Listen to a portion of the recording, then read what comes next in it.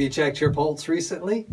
Life is full of rhythms, and our pulse is what connects us to all of them. In this video, we'll find new ways to work on your internal clock.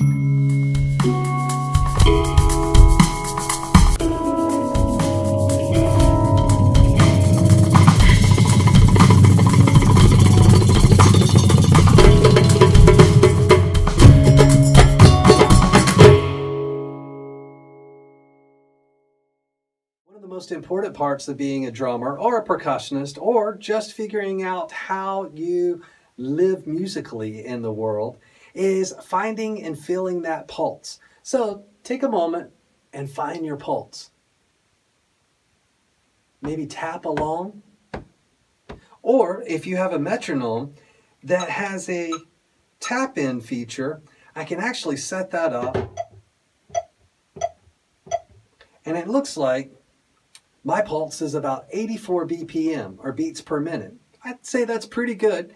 And so now I know how to relate to my pulse.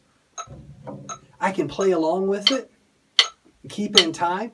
I can learn how my rhythms affect the rhythms around me and how I can tune in to all the rhythms in the world that I want to learn to jam along with.